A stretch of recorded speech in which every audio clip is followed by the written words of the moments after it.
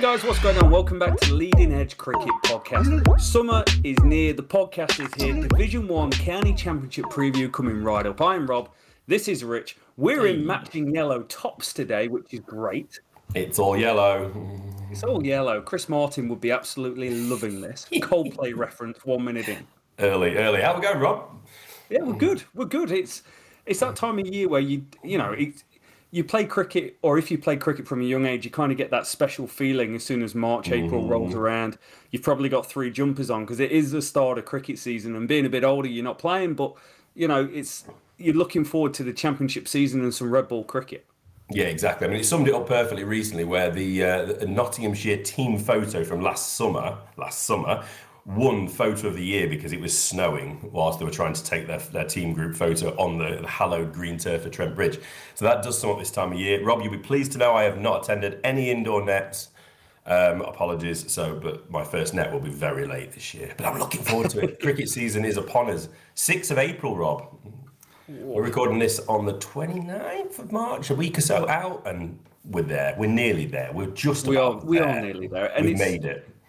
It is full of excitement and change. Andrew Strauss came in and he's got his Strauss report and he's like, hey, this is the way we need to be. It's like rolling back 20 years and the Aussies were really good and we weren't, and we were trying to copy everything we're doing. Now we're trying to reinvent the wheel and try and put ourselves in a better position. Not that the fact that we've got a really good test team at the moment and our white ball teams have won World Cups. Irrelevant. We need to reinvent the wheel. And Rich, there's 3 big changes that's going into the county championship season this year. Tell me, Rob, what's the big changes? Point system. So in 2019, they made a change, and the change was around trying to create match-winning pitches, which I'm not quite sure I understand, but there used to be an increase to 8 points for a draw. Now it's come back down to 5 points. So they're trying to put forward, hey, we need to score our runs better, we need to score our runs faster, and we need to try and win games. The other one being you now need 250 runs to earn a batting point in the first innings rather than 200, and you've got 110 overs to do that. If you're not scoring 250 in 110 overs, there's something seriously going awry here, and everyone in that bucket playing in that game will be expelled from Bazball activities going forward because Bazball's all about scoring fast runs. Hey, exactly. Yeah, you'll be suspended from cricket forever. The county championship is a decent product anyway, but you've got to try and force those results, haven't you? You don't want to get into that issue previously of rubbish tracks, just result tracks over in 2.5 days. Doesn't matter the score. So I like the idea that they are encouraging higher scores with the bat, but also trying to focus on trying to get those results, get those positive results, get those Baz results. And I wonder how many times we're going to say Bazball in the build-up to this season. I know. You know what? To say we don't like the term, hate it. It's already in about 6 times. Hate it. But we've had like a little backlog of Bazball in our head. We just need to get it out this week. Yeah. Apologies to everybody. But by the time we've given you this Division 1 Championship preview, it'll be out of our system. Second change, the Cucumber Ball is making an appearance in England. First few rounds of the season, there's going to be a Cucumber Ball in operation. What are your thoughts? What are your takes? I don't really have many takes. It's a cricket ball. So it's a cricket ball. It's red, it'll swing. If it's a bit darker red, it'll even swing a little bit more. That's local knowledge on the old Gunnermore balls. I mean, why not? I'm not precious about it. I don't really care too much about this. I think the balls last summer were atrocious, weren't they? Kept on being chucked to the dogs. So there's no harm in changing things around a little bit, see what works better, see what gives a little bit more balance between bat and ball. Yeah, great, well done. Yeah, I like the fact that it's, this is a tool that you use when you go overseas and play in different countries. Why not give bowlers a chance to try and learn how to use it a little bit before they go overseas? I think that's a really good idea. Yep. Do I care when it's used during the summer? Not really. I think it's a cool idea. I think it's a really simple idea to implement. And you're right, last year's balls were dogs, and every single bowler was complaining they were like hockey balls, not cricket balls with a seam. Final point, and it's not a change, but it is Ashes year, which always makes things extra spicy, extra special. What difference does that make going into the season? Good question. It's just more focus, more pressure, isn't it? More pressure on people to perform in those 6 or 7 county championship rounds before the Aussies arrive. And we've got World Test Championship first in June. So the Aussies have got a lovely warm-up game against India before they get underway with the Ashes in England. So yeah, I think it's just ultra focus, ultra pressure, everybody stepping up. But now the new era, the new dawn of Brendan McCullum ball, Stokes ball. Not saying it anymore, Rob. I like it. Until the next time I say it. But it's all about now being more positive and embracing that and just playing your game. So it's going to be really interesting this summer to see, because obviously last year we were only just seeing Brendan McCullum, Ben Stokes' axis of amazingness. So just let's see how people have responded. They know what it's all about now. They've seen it all last summer. They've seen it over the winter. Positive cricket. Who's going to be the players that step up and say, I want to be a bit of that? Zach Crawley's defensive technique, apparently. There's nothing wrong with his defensive technique. He's said he doesn't need to work on that, he said. He doesn't need to worry about that. What he needs to do is attack more. That's what Zach said. He does. I tell you what, if he's not getting out at the start of this season to Mohamed Abbas, tracking him in the third over like the start of last season, there's something wrong and Bazball's going in the wrong direction. Yeah, just kill county cricket if that's the case. It's nice, you mentioned Andrew Strauss earlier, it is nice that there's been a few little tweaks and changes this year, not much. Probably nothing much will change next year, but his big review, I think he was basically trying to hack down a few counties, so that would have meant that this would have taken us less time to do these previews if he did do that. That was the only positive. Everything else, Andrew, what are you doing? It's county cricket, you can't get rid of counties. Andrew Strauss. Rich, get us caught up. What happened last year in the Championship? Well, it was Surrey, wasn't it? Look, so we're going to focus on Division 1 today. We won't get to Division 2. We'll get to that next time, and we will do it. But Surrey, champions, Lancashire, it was nail-biting finish, wasn't it? Lancashire in second place, Hampshire third. Yorkshire and Gloucestershire were relegated. Yorkshire, how do we say this? We're not going to get into the politics of it, but just a shambles of a county off the field and on the field. It wasn't much better, was it? So they dropped down into Division 2. Up came Nottinghamshire. Rob, you are representing Notts there with your end of season $10 shirt. Nicely done. I did also think we are both going green and gold, so we are subliminally thinking Ashes when we got dressed this morning. Worryingly though, Australia rather than England. Yeah, I don't know what's going on there. But yeah, Middlesex joined Notts in the runners-up spot. In a competitive Division 2, but Division 1 was sensational. Surrey from the off were brilliant. We said start of last season, if Surrey are not too impacted by the England call-ups, they're going to be so strong. Their squad list, when you look at it, you need a second page. It's just the way it is, and that's not because they've just signed a load of randoms. They've just got so many good players coming through the ranks as well. So, yeah, well deserved, and it really was a ridiculous end to the season, wasn't it? Going down to the last game, was it between Lancashire and then whether Warwickshire would be relegated or not, and they just survived. But will they this year? I'd call out as well, all the clubs, if you don't know, have their YouTube channels and stream the games live from 11 a.m. on Thursday, whenever the season starts, next Thursday. This Thursday, maybe by the time it's come out. But it's free to watch. Incredible viewing. Go back and watch the game afterwards. There's a 5-minute highlight show that comes out the next morning. Incredible support really through those channels. Lots of fans tuning in, particularly when you end up in positions with Shine Shah Afridi, Bowl into Marnus Labuschagne. Like the channel was just blowing up. Everyone wanted to watch it. Yeah, exactly. You get on YouTube and you can just flick through, can't you? It's like, oh, what's happening there? Quick, this one. Yeah, it's quality. It's brilliant. I love that. I'm Bobby 10 tabs at the top, or however many games are going on, and I'm just flicking. Who's playing? Joe Root's facing Jimmy Anderson. Yeah, I'm watching that. You are the future. Let's kick into it, Rich. We're going to work our way through the teams today. Division 1. Alphabetical order. I like what you've done. Has to be. Really logical way to go, rather than me starting with Nottinghamshire. I was going to say we can't show favouritism. Let's start at Essex. Yeah, we can't show favouritism, Rob, even though you're wearing a Notts shirt and I've got a Notts cap behind me. We can't show any favouritism.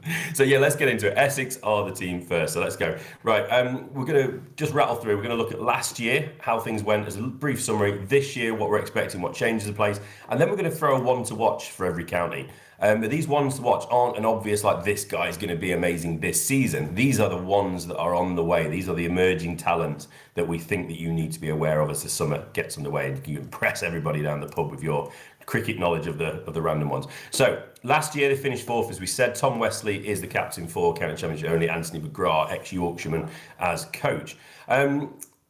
last year, relatively poor year, I'd say. Rob fourth, but not ever really in contention for a title, with home form strangely poor, which is bizarre. Chelmsford is the big old place, isn't it? You know, nobody wants to play at Chelmsford on a Tuesday night. The first win came at Chelmsford late June, so again, that's not going to give you much of a go, is it, when you've got 6 or 7 rounds of cricket early doors? Simon Harmer, obviously the South African international now, 50 county championship wickets for him last year, 5th time in a row, and Sam Cook, little chef, 51 for him. They started the ball. Sir Alistair Cook, he fell short just of his 1,000 runs. But again, another great season for him. He was the main man. Nick Brown, once again, very steady, as was Tom Westley. Disappointing year for Dan Lawrence, though. 420 runs in his 19 innings. And it's probably just worth saying now, a lot of what we're going to do going forward is going to be linking into the England test side. So a lot of players, our focus, our England watch, whatever you want to call it, will be looking at how that impacts England. And Dan Lawrence last year, he went from being the man in possession to nowhere near the team. And it's a shame, really, because he could be potentially quite suited to Brendan McCullum ball. This year, Rob, they still have Sir Alistair Cook, one more year at a time. Should also have Dan Lawrence for the whole summer, obviously, due to the young Johnny Bairstow and Harry Brook form for England. Adam Rossington slotted in nicely, didn't he, last year after his move from Northants? So he's going to be a plus up there. But his inclusion in the 11 as a top order player and wicketkeeper kind of encouraged stalwart Adam Wheater to make the decision to retire. With the ball, duo of Cook, Porter has long performed. They now have a spot of a young player in Ben Allison, who made an excellent start to his first-class life last year. 12 wickets at 13.4, Rob. I think that's quite a good start to your career. Also averaged 55 with a bat. One to watch, but he's not the one to watch we put in here. But Ben Allison is a big name. Harmer as well should be available for most of summer. And joining him as an overseas is Aussie all-rounder Will Sutherland. 6'5", 23-year-old Victorian.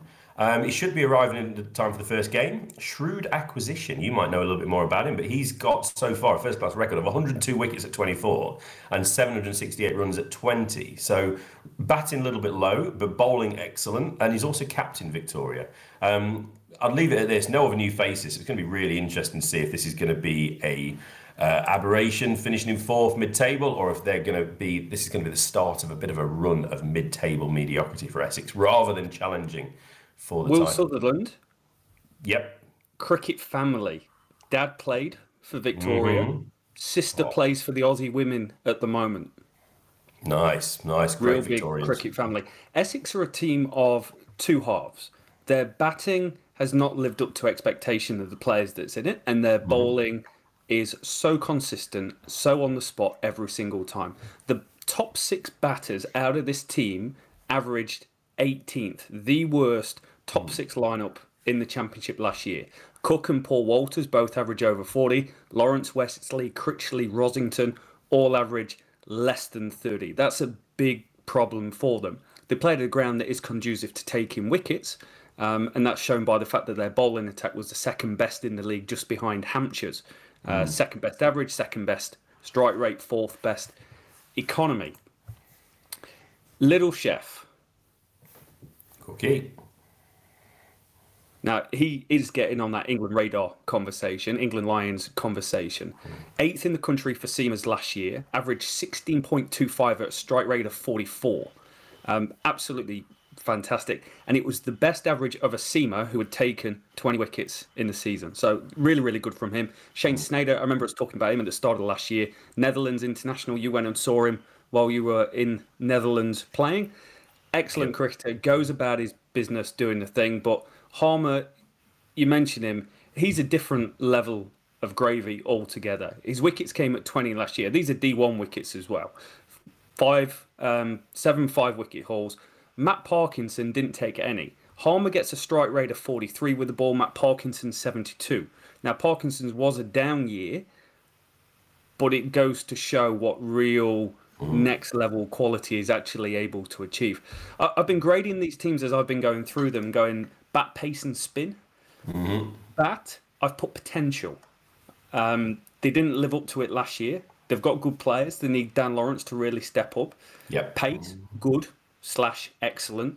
And spin, excellent. Really good bowling side. Need to step up with the bat if they're going to be challenging for the top. Yeah, they need some new blood coming through in the batting, really, don't they? It's an aging lineup. You know, Tom Wesley's been on the England radar allegedly Yeah. for years. Nick Brown, well, he played, didn't he, as well? Nick Brown, the same. Dan Lawrence is there or thereabouts. Paul Walters getting on a little bit. Alistair Cook is about the same age as us, it feels like. But he's a bit better. So yeah, it's a team that's it's gonna batting and bust, isn't it? The bowling attack's decent, but it's just whether or not the batting can put up enough to defend. Sam Cook, you've mentioned him, Rob. He's the one to watch. I've put. We could have gone with Ben Allison, but Sam Cook, 217 first-class wickets, an average of there or thereabouts 20. He's 25 now. Matty Potts last year started the summer sensationally, and then he worked his way into the Test lineup against New Zealand, didn't he? That wasn't expected. Matty Potts at the start of the year, is he on England watch? Don't know. Wickets, forced himself in there. Not saying Sam Cook will do exactly the same, but there's a chance. So maybe Sam Cook's, if I had to call one, I'd say he is the potential Matty Potts for this summer. Let's roll. Let's head down to Hampshire. Or head down. South. Head down. Yeah, let's head down. We are. Good geography, Rob. Geographying. Hampshire, third last year. They're a really good team. James Vince, the captain, Aidy Burrell, the coach. They won the most games in Division 1, but they also lost the most out of the top 4, which just meant the title challenge obviously fell short.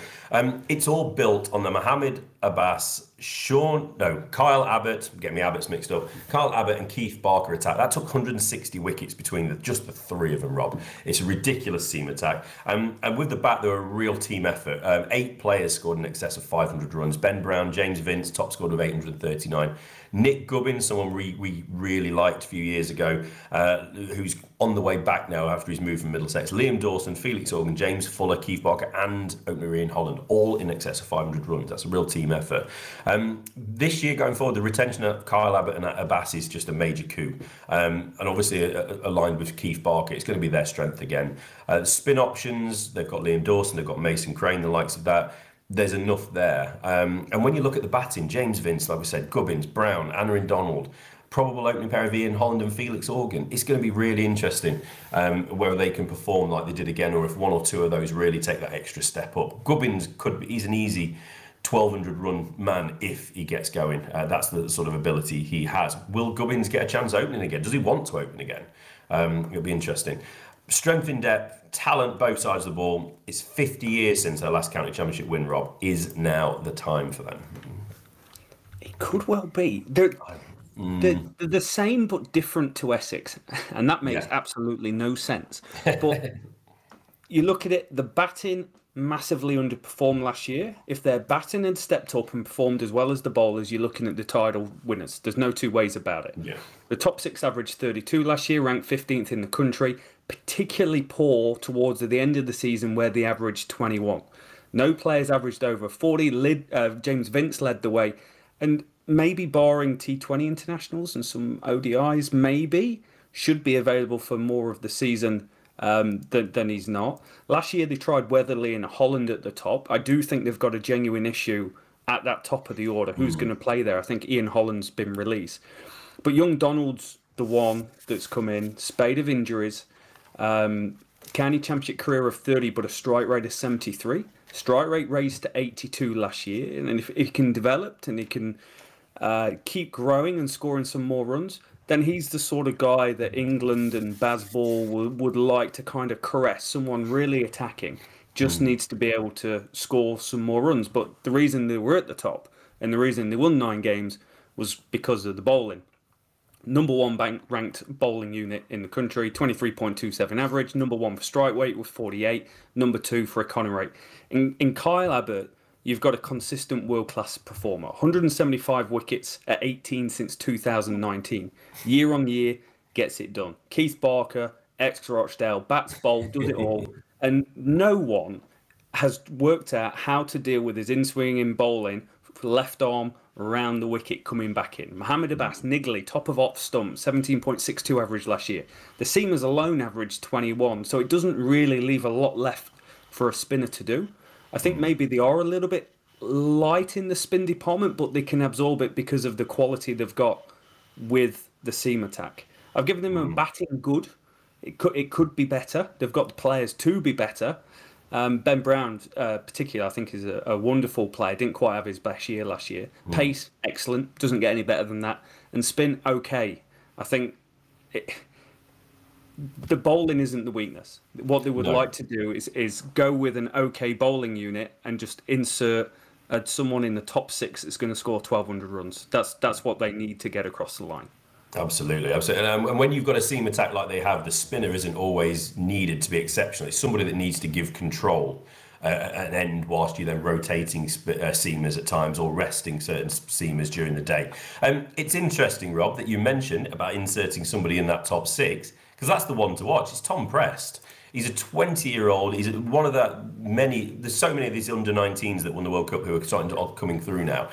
He spent the winter away, I believe, England Lions, bit of time in Sri Lanka. He's only played 3 first-class games so far, but given his opportunity in the top 6 or 7, he could be a breakout player for Hampshire this year. So Tom Prest, 20-year-old batsman, that's somebody we're saying keep an eye on for Hampshire this year. That's cool. Let's head across the country. Oh, Kent. Geography. Kent, yeah, well, east of Hampshire. So Kent, 5th Division 1 last year. They had a really good year. I think everyone predicted last year Kent and Northants, or maybe Gloucestershire, but Kent and Northants are going to struggle. Kent did really well. 5th in the league. Sam Billings is the County Championship and T20 captain. Matt Walker's the coach. Paul Downton, director of cricket. Last year, so Ben Compton, that's the big name, wasn't it? We can't say anything about Kent without starting with him. He went from almost a nothing player, no disrespect, he's got a famous royalty name in cricket, but he went from pretty much nothing. He came across from Nottinghamshire via a little bit of first-class cricket in Zimbabwe to basically England opener chat. He's still England opener chat. The cricketer, I mean, George Doble's talking about, or one of the cricketer writers is talking about, have we got the wrong Kent opener in England's side? That's another conversation. We don't want that today. But he was prolific, wasn't he? 1,193 runs, also hit 100 against the touring Kiwis, did everything he possibly could to get himself pushed forward. He doesn't see that he's that close. He's only just really making a start, even though he is into his late 20s. But that's the way it is. I was really, really pleased last year to see Daniel Bell-Drummond had a good year, 923 runs. He's had a bit of a sticky time of it in the last few years, but we're a big fan of him. I've always been a big fan of him, so that was great to see. Jordan Cox as well, he just fell short of the 1,000-run landmark as well, 917. He's a player on the up. And we had an impressive young seamer, Nathan Gilchrist, took 33 wickets, team high for him. And Matt Quinn 30. Matt Milnes, who's moved on now, he took 21 before deciding he wanted to go to Yorkshire, which is a bit of a strange move for him, but bigger county, maybe he wants to be a little bit closer to home because he was another ex-Notts man. This year, this is post Darren Stevens' life begins, Rob. Although they have tried to counteract the average age drop by bringing in Michael Hogan, the 41-year-old from Glamorgan. It's kind of a comforting replacement, isn't it? He's going to add a lot of experience to help this Kent attack through, especially at home where the batting was productive and bowling has been less so. They've lost young wicketkeeper batsman Ollie Robinson. He's gone to Durham. But when you've got Billings, Jordan Cox, really good bats, really good wicketkeepers, it made sense for Robinson, who wanted to take the gloves on a full-time basis. So good luck to him. Zach Crawley, he's going to be on Ashes duty, isn't he? But you've got 7 weeks, 7 rounds of County Championship first to really make the most of Zach Crawley. And Zach Crawley and Ben Compton, if they can go off pretty well, that's going to be massive for Kent. And that could be the difference between them staying up, mid-table, whatever it might be. It's still going to be a tough year for them. They've also still got the likes of Joe Denley, Jordan Cox, who we mentioned, Tawende Miai. Apologies for his name there. I think it's Miai. Not sure how to pronounce it. Let's not worry. He's going to be a good player. He's not going to worry about that. Joey Everson as well. He's going to be a hit. We keep mentioning that Notts link, but he's another man that's come across from Notts. I was very disappointed about that. I think he's going to be a hell of a player, and he's probably going to be Darren Stevens in a way. Certainly the replacement in some forms of the games, in the shorter forms. Hell of a player, but that's a real pressure to live up to. And Nathan Gilchrist, obviously, good support coming in. I'm just going to rattle through the ones to watch, Rob. Jordan Cox, we've already mentioned him, 22-year-old. Excellent player already, 1,800 runs at a healthy average of 38 already, and it includes a high of 238 not out. This man can play. Potential, I'm going to say it, Bazball player of the future. And that man, Tawande Muyai, 22-year-old again. He was Wisden School Cricket of the Year in 2020 and has every chance of becoming an excellent player. Just the 414 runs, but still average of 30 in his first 10 games. So there is real talent there in this Kent lineup. It's just whether or not they've got enough and enough players can perform at the right times. It is. The top 6 average just shy of 40 last year. Third best in Division 1. Really good performance. They got promoted back 2018 they got promoted. 2019 they finished fourth. Then we had a couple of skewy COVID years and they finished fifth last year. That's actually not a bad return for a team that spent a couple of years, I think it was, in Division 2 before they worked back. You touch on Compton. He was so close to getting selected to England, I feel. He scored a shed loads of runs, but he fell off a cliff. He scored 150 runs at 15 in the last 10 innings of the year in July and September. And the runs that he scored were very measured and controlled because some of the other players in the team were struggling at the start of the years. He has gone away, he's scored more runs in the winter, he's gone to Zimbabwe, he scored a bucket load. So, you know, more power to him. Don't know if he'll be on the England radar. I don't quite see England wanting that type of opener, but I'll be interested to see if he can come back and he's not just been here and then had a really big peak and then he's coming back down to where his game naturally is. I think it will fall somewhere in the middle. Jordan Cox took on, great year, real breakout season really. 2020, he scored 324 runs during that real shortened COVID season. Batted really well in that. Average 64, average 45 last year, a big 158 thrown into the mixer. So the batting's okay.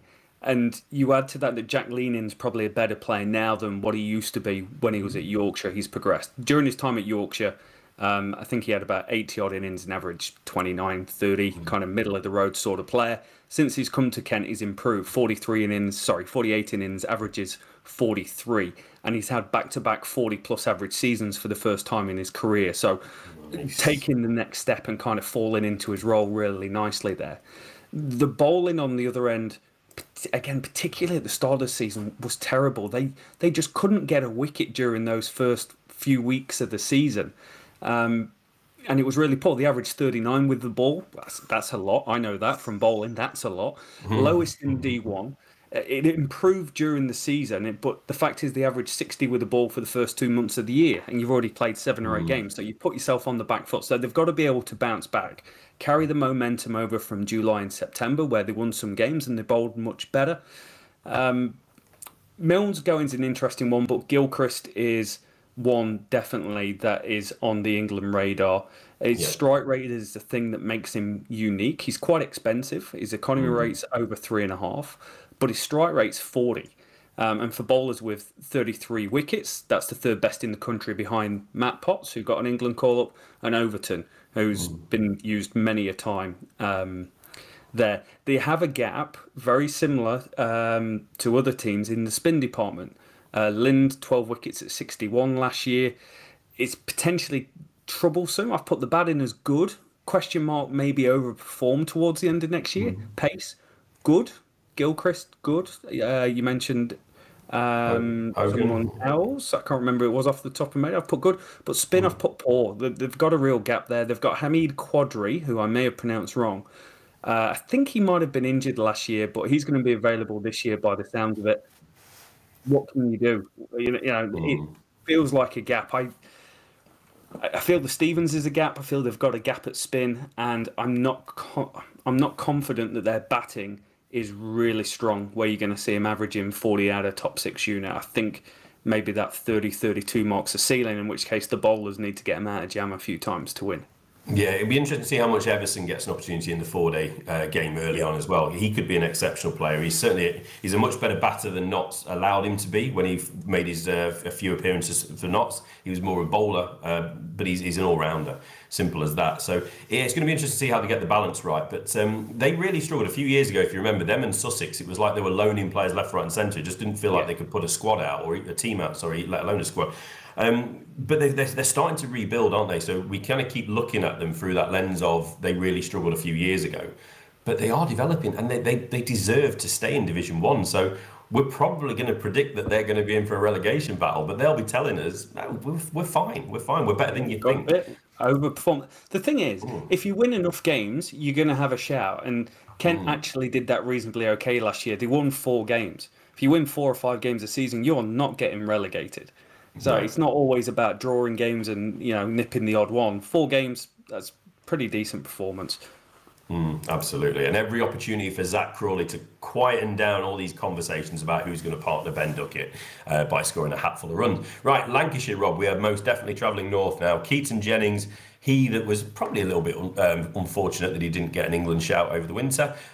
Joined by Glenn Chappell as coach, obviously. Last year, runners-up for third time in 6 summers. Poor old bridesmaids, Lancashire. Obviously, the nail-biter picked by Surrey. Keaton Jennings, 1,233 runs, including 500s. Great summer. Shortcomings, if any, that they couldn't convert a few of those draws into wins.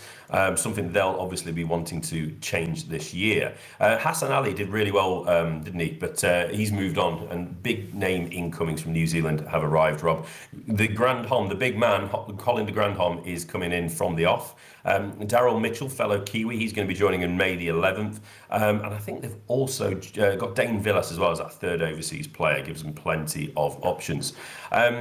Mitchell especially, that could be huge, couldn't it, when he arrives? Just depends how much cricket he gets, and things change, don't they, when these ones are coming down the road. Return this winter of Saki Mahmood is a massive, massive boost. He was on the cusp of England stardom, I would say, given the opportunity before injuries has set him back. Matt Parkinson as well, he seemed that he was on the verge, wasn't he? But then he seems now he's just miles away. But he needs a good summer, doesn't he, to keep going keep pushing his England aspirations. Tom Hartley had a Lions winter, another solid spin option for them. And with the bats, apart from Jennings and the arriving Kiwis, they still boast Josh Bohannon, as well as that experienced duo of Stephen Croft and Luke Wells. As well as some promising youngsters like George Lavelle. So on paper, to the slightly untrained eye, they're an all right team, but they somehow know how to ground out results, and they've got some young players coming through. The one to watch, we'll speak about in a moment, Rob, after you've jumped in. But I struggle with Lancashire because I'm flicking through the Cricketer magazine. The front page is Lancashire, the team to beat. Are they? That's a fine question. They're going to be up there. Lancashire have been good. Yeah. During my extensive research, since 2000, they have either the top 1 or top 2 average position out the 18 counties over the last 22 seasons. So they're always going to win games of cricket, particularly the early season when you've got some of those England players involved. Now, the top 6 was great last year. The average 43.15, the most tons out of the top 6 as well. And Keaton Jennings had essentially a career year. He had a big shift of technique from a particularly kind of stiff approach, dropped his hands position down, and that was all down to watching Matthew Hayden on Instagram. He was watching some videos and was watching Hayden. We all should watch Matthew Hayden. I'm going to do a bit of that. And it definitely worked for him. The interesting thing is, when you look at players, there's normally not a massive difference between failing or the amount of times that a player fails. In the county championship, I think it's about 52% or 55% of scores are below 20 out of a top 6 player. Jennings was bang on that last year. The only difference is what you do when you're in. That is the only difference between these top players. When they're in, they really make it count. And last year, Jennings, particularly for the first time in quite a few years, really made it count and looked a completely different player, just free of everything, in a much happier place, more content, he said he was, rather than being in a world of stress, trying to work stuff out. And I can imagine batting at a high standard can really be like that. You put him alongside Luke Wells, who had a career year. He went in average 52. Like, there's not a better opening partnership in the country that's consistently performing. You add to that you've got someone like Phil Salt. Phil Salt is a sort of guy that you could imagine England taking. They wanted to make Butler work in Test cricket for years. Now you've got a leadership crew with the right mentality around that type of player. You could imagine Phil Salt going, oh, okay, there's a genuine opportunity here for me to go and do that. Josh Bohannon's one of the best players in the country. He's been touring with the Lions. Didn't have the best year last year to back up the previous 2 years, but he still came away averaging 40. And Dane Villas is one of the best, if not under-the-radar overseas players year on year. Since 2017, he averages 40. Slower season last year, but offers huge amounts of benefits around leadership and the quality of the runs, and when he scores the runs down the order when they're really in trouble. Yeah, absolutely. On the move, having impact's great. Parkinson's slower season last year was completely different to any season that he's had. He's been so consistent, and so you look at the spinners in the county game that are English, and it's always been Jack Leach, Matt Parkinson, everyone else, like all the way down here. Last year he dropped down there. Over the last 2 years, only his brother and Simon Harmer have got more wickets than him, so he's still got it, and you would expect him to come back. But I think what happened with him was he bowls slow. He genuinely bowls slow.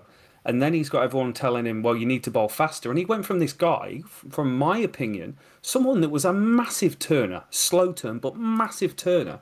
And then you were watching him try and bowl 8 miles an hour quicker, and it wasn't working.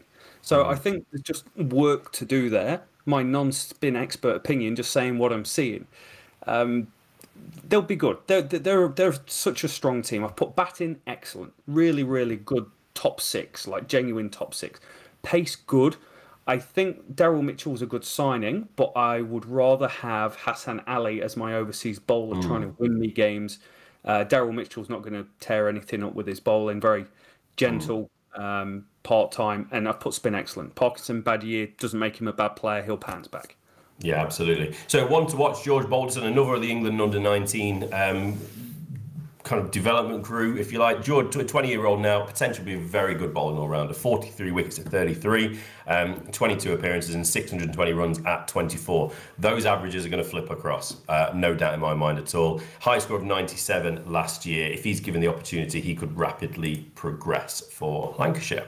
So Middlesex, we're going to kick off here with the first of the 2 newly promoted teams. Rob, runners up, Toby Rowland-Jones, he's the first class only captain, not doing anything to the white ball, and Richard Johnson is the coach. Last year, brilliant summer, wasn't it, for Lord's headquarters.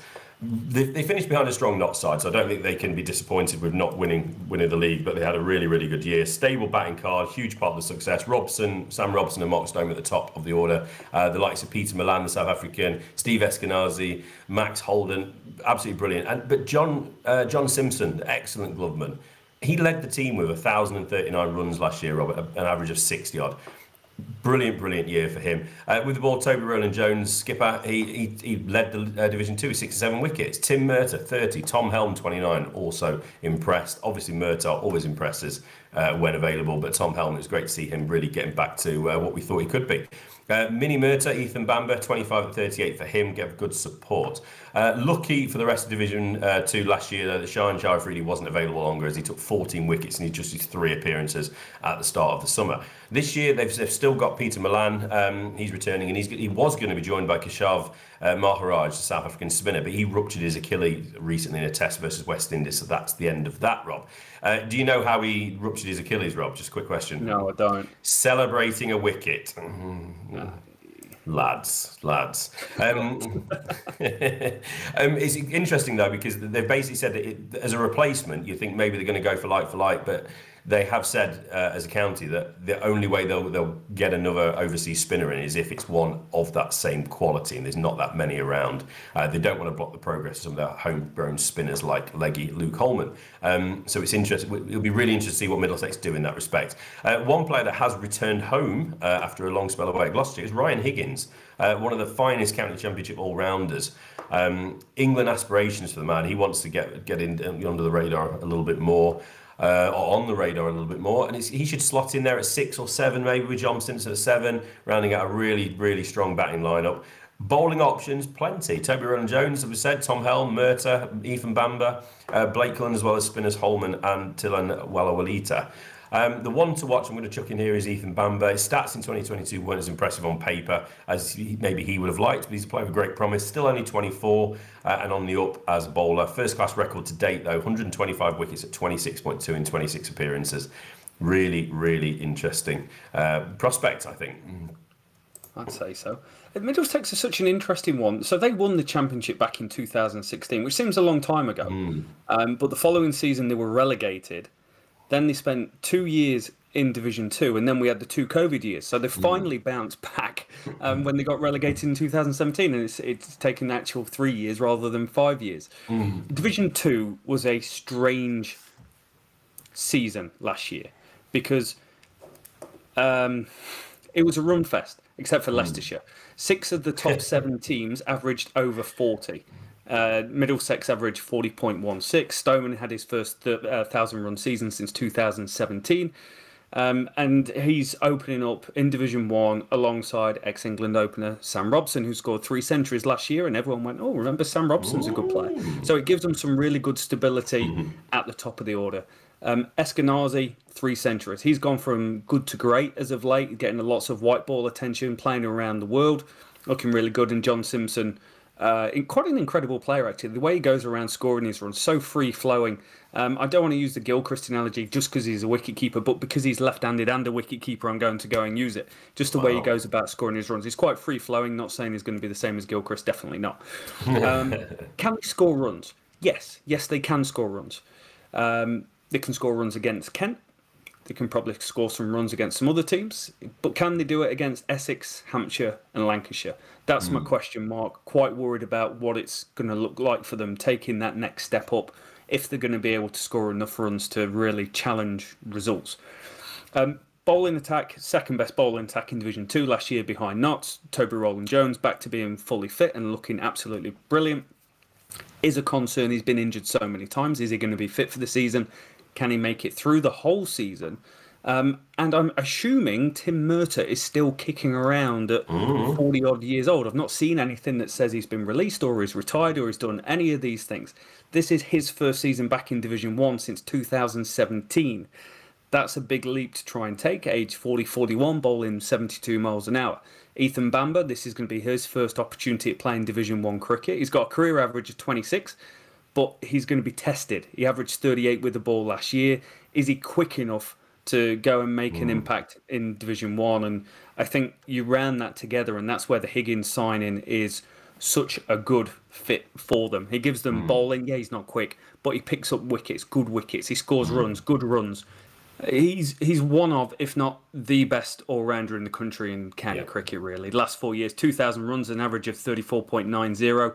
Averages more than 30 every single month other than September. 5 centuries, 950s. He's class. He adds real good depth, and he's got 146 wickets at 25 in that time. So he's everything that this team's going to need. I've read him in batting good, pace okay, spin kind of okay. A little bit worried about the legs in the team to be able to make it through a full 14-game season with everything else that's thrown in the mixer along the way. Yeah, there were one of a few counties that just maybe lack a little pace. Don't know. They've got some good seamers, but it's just whether or not they need a little bit extra something, a little bit of vavavoom with the ball and attack. But they're going to be a decent side, tough to beat, and they've got plenty of runs in them. So 5 teams down, Rich: Essex, Hampshire, Kent, Lancashire, and Middlesex. Some interesting teams, some good batting units, some good bowling units. Yeah. Maybe one of those teams are good enough to go and win the league. But because of the length of the podcast, we're going to split this into 2 podcasts. So first 5 teams and rule changes in the first one and getting you back up to speed. And then the second one, which will drop tomorrow. That'll be all around the next 5 teams: Northants, Notts, Somerset, Surrey and Warwickshire. Got some really interesting signings and some really interesting teams going on there. Can't wait to get into it, Rich.